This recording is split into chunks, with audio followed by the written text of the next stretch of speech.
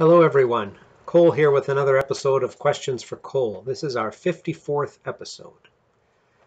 No questions from the congregation over the past few weeks, so I will share a question that I asked of our Sacrilegion group during our online gathering just yesterday. It was about Canada Day. It was actually more than one question. Here's what I sent to the participants as a conversation starter the day before yesterday. I wrote to them, "Topic for the day is Canada Day. You've likely been hearing on the news that many people and places are deciding not to celebrate Canada Day. Many voices are calling for conversation rather than celebration, so that there can be some more understanding between Indigenous and non-Indigenous people, and perhaps some healing can happen. So Canada Day or no Canada Day? And what does Canada Day mean to you? And perhaps even more important, what does Canada mean to you? Do you feel the same about your country as you always have? If not, why not? And what can be done about it?"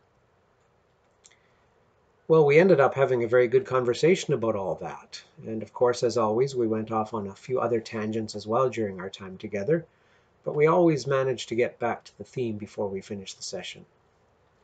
The general consensus was that none of us were really big celebrators of Canada Day in the first place, perhaps me least of all. Fireworks and flag waving and parades have never been important to me. In fact, a lot of what ends up happening on Canada Day kind of mystifies me. So I'm glad that this year might be different in many places. If there is more focus on conversation, that could be really positive.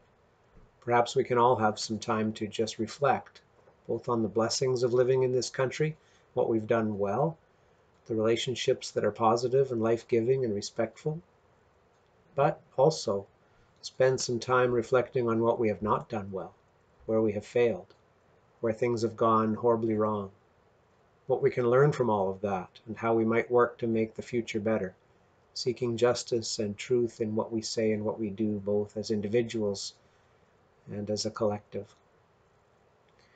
We had some good discussion about an article written by Nigan Sinclair a few days ago about this issue. He started his article saying, "Canada will soon celebrate its 154th birthday. This year, however, will be different.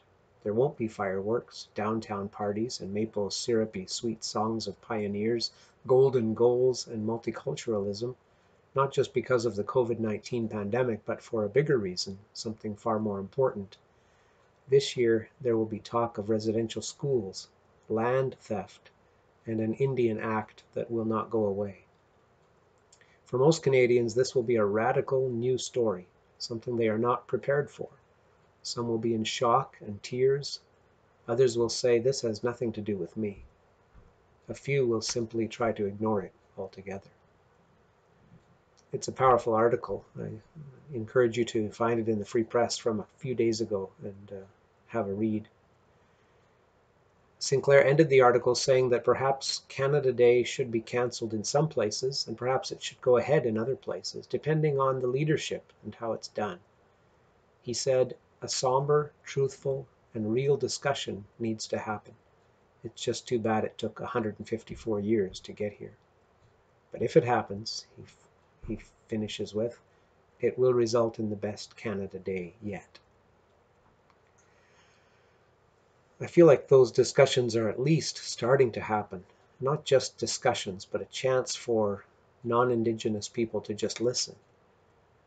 Just today I heard that I think it was something like 400 or so radio stations across the country were taking part in something called A Day to Listen, an unprecedented collaboration to amplify, elevate, listen to, and learn from Indigenous voices.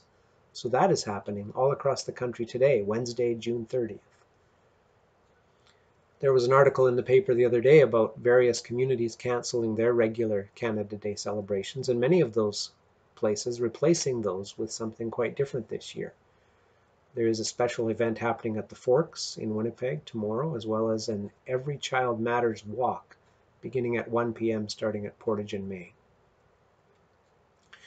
I also heard an interview on CBC just this morning with the Canadian Olympic team's chef de mission, Marnie McBean. Marnie was a gold medal winning rower when the Olympics were in Atlanta. She was talking about what Canada has meant to her through the years and through her Olympic years, and how that has changed not just for her, but for athletes in general who represent Canada. There is still pride there, for sure, but it's not just rah rah, aren't we the best? More and more, there's an acknowledgement that as Canadians and as people representing the country on the world stage, there is an opportunity to speak truth and to give voice to some of the ones who have been voiceless, to share with the world some of our truths, our struggles, and to commit to working through all of those things as best we can to a better future. I feel like, alongside the truth of the horrors and pain and terrible mistakes of the past, many of which are coming to light now, many of which we've known for years, there's also, at the same time, some real potential for conversation right now. It is happening. And hopefully it doesn't end up being just talk.